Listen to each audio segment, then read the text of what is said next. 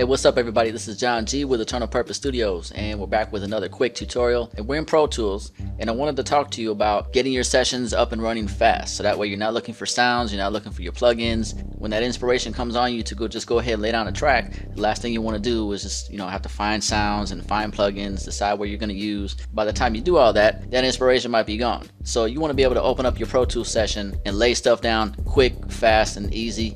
You don't want to have to go searching for stuff. And one of the best ways to do that is to create a template with all the sounds and all the plugins that you know you're going to use. And I'm going to show you how that's done. So normally I don't record in this wide of a screen, but I wanted you to get a full view of what we're looking at here. So forgive the video quality if it does come out a little bit distorted. So I have everything loaded up here. Everything that I normally use in a session, I have it loaded up here.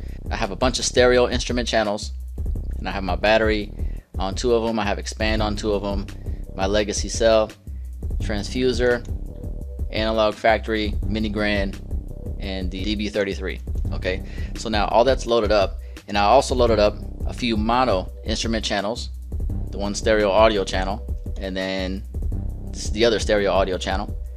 Okay, and then I have a 2 mono audio channels, and then I have an auxiliary, my master channel. So for the most part, when I start up a session, this is everything that I'm going to need to start off with. Now my battery, when I bring this over, you can see I already have all my sounds ready to go, and I already mapped out all these cells to the keyboard, so I don't have to go into each individual cell and find which key it's on. I already have it mapped out to my keyboard. So I got my drums loaded up, and I got another instance of battery. I got my rolls in here. I know I'm going to be using some rolls. Got hat rolls, snare rolls, kicks, all that good stuff. So that's already loaded up. Also like to have my quantize open here.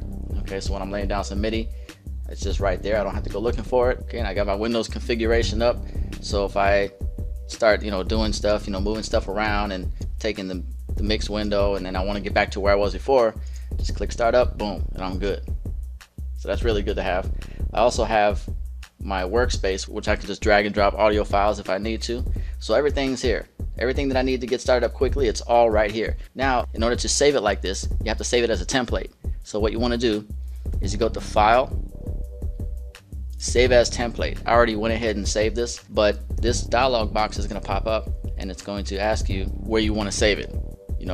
So you can go Add Category, or you can, Pro Tools comes with a few existing categories, but I created a category called My Templates. And so I clicked on My Templates, and then I named this particular file Session Practice. As a matter of fact, I'm going to call this Session Practice Startup. Okay, and then you save it, and that's it. So now what I'm going to do is I'm going to close this out, and we'll go ahead and just save it again. Okay, so now I got the urge to create some music. I open up my Pro Tools, I go ahead and hit File, I go to New Session, and then I go to Create Session from Template. That'll bring up the dialog box here. These are your categories, your template categories. You just left click on the drop down. You'll see the category you created. In this case, it was My Templates. Okay, and then we go Session Practice Startup. So I just double click on that, save it to where I need to save it, and you can rename this whatever. We'll just keep the same name for now. Hit save. Now this is going to bring up everything that we just had. Boom. Okay, so everything's ready to go. The drums, my battery's up, everything's loaded up. I don't have to go looking for sounds, it's all loaded up there.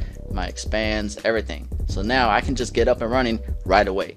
This is something that you definitely want to put into practice. Take some time, find all the sounds and all the elements that you use often, bring it into your session, and then save everything as a template. That way next time you're ready to roll, you can just get up and running right away. So when you get some musical ideas and you want to go ahead and start laying down some tracks, this will get you going right away. So go ahead and save your Pro Tools sessions as a template, and you're good to go.